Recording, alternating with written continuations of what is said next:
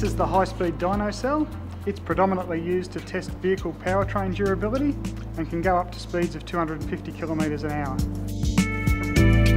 The dynameter places loads on vehicles simulating real-world conditions for prolonged periods of time. Worst-case situations are selected, such as steep gradients, heavy towing loads, very high speeds, or the engine being run constantly at maximum torque and power for extended periods. Once this testing is complete, inspections are carried out on all critical components to ensure they are still within specification and performing as expected. Tests such as these ensure that any customer can be confident upon taking delivery of their BT-50 that it has been tested to conditions more extreme than would normally be encountered.